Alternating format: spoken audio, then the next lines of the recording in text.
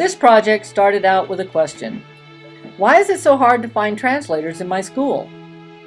This was my starting point because I teach in a Title I school with a student population that is 62% Hispanic and only 24% European American.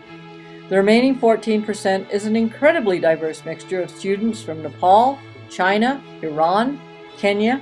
In fact, we have students from all over the globe. I need translators for parent-teacher communication, for conferences, for so many things. So why don't we have any? Then I began to notice all our signs are in English. No one in the office speaks anything but English. Most of the literature in the office is in English. We offer no foreign language classes. Our ELL classes are only half day, and the lady who instructs speaks no foreign languages.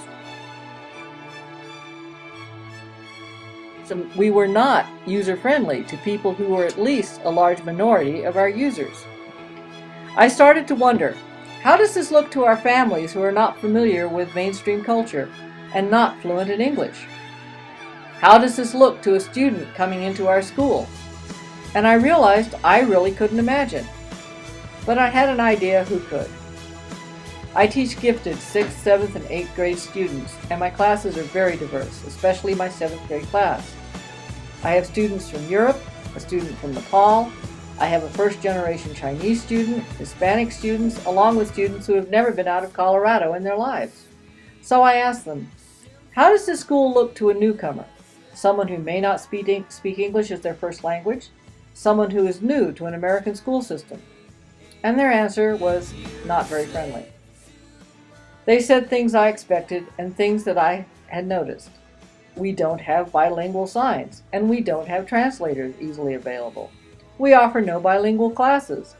But they said things that I hadn't thought about. We have very limited elective classes, the kind of classes where you don't need a strong command of language to do well. We don't offer foreign languages so that students could sympathize with how hard it is to learn another language. And we don't take time to appreciate all the wonderful, unique students we are fortunate enough to come into contact with. As one student put it, they have to learn about us, but we never get the chance to learn about them. That's sad. So I gave them a challenge. Make a presentation to the building stakeholders, letting them know what you think is important to make our school strong and welcoming. And this is their project.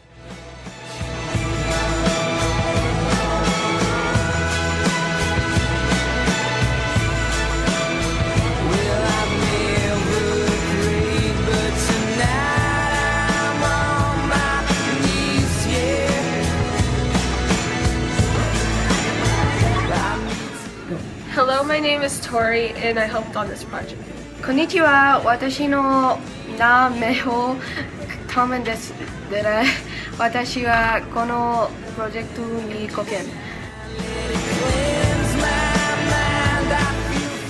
Hi, my name is JJ and I worked on this project. Hi, my name is Tiana and I helped work on this project. Bonjour, mon nom est Roy et j'ai aidé sur ce projet. Hi, my name is Cassie and I helped work on this project.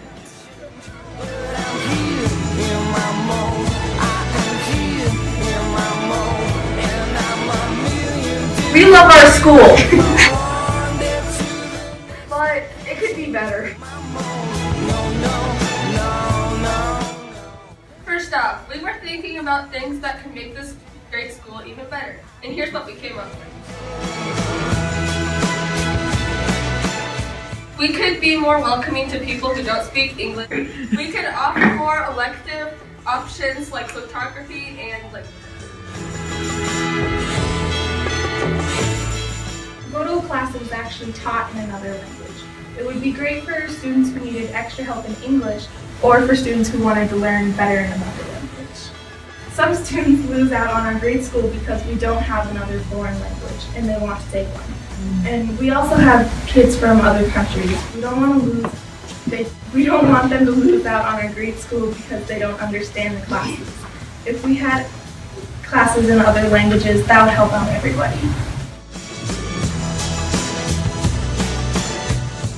We go to school with all different types of kids. The kids from other countries get a chance to learn about our cultures and traditions. They have eaten our food, met our people, and most of them have learned our history. We should give a chance to learn about all these kids. It is our belief that if we get the chance to learn more about their cultures and traditions, we will understand them better.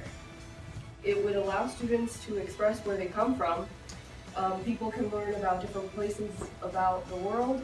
You can see different people, the different places, the food. You can learn about the different people who live there, learn about the landmarks and that are there and their history, and you can discuss the traditions of that. Our ideas were a photography class, a video game design class, and drama and improv class. Artistic classes are a great way for students to express themselves. Someone might not be great in core classes, but they might have a lot to offer if they could have an artistic class. We have lots of students who would love to have photography class or drama class, and we have a lot of students who would love to learn how to design video games. And elective classes are a great way for kids to mix with mainstream kids, and everyone to get to know each other.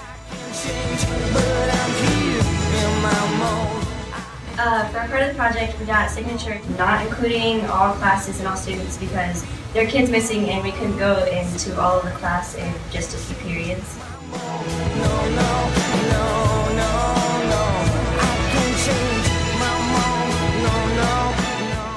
Other things we could do, we could have signs in English and Spanish to direct people in our school.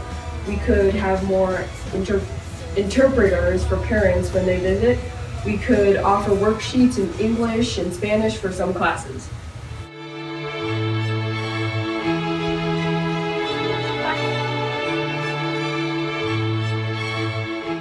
Most people would like to speak or already speak, but there's also just like French or something like German who hardly any people know, who we could try to bring in, or like Japanese.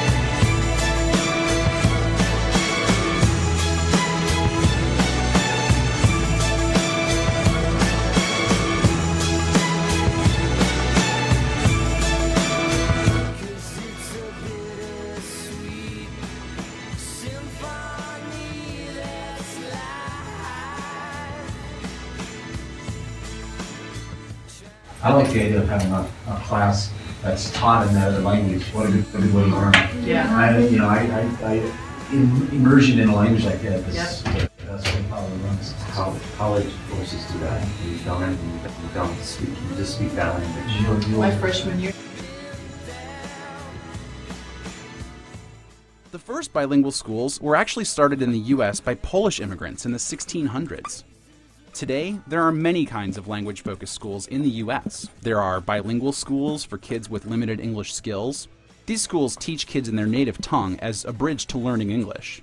The bridge can be short, fast-tracking kids into all English, or long, kids learning in 2 languages over several years.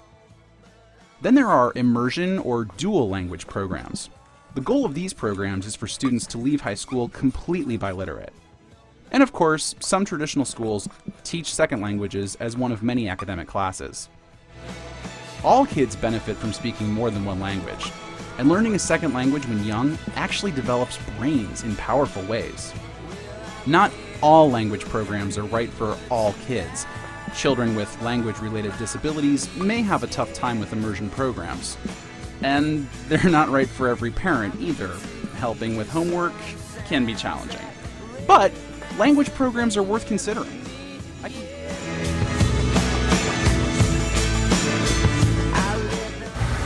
Thank you. So you did a great job.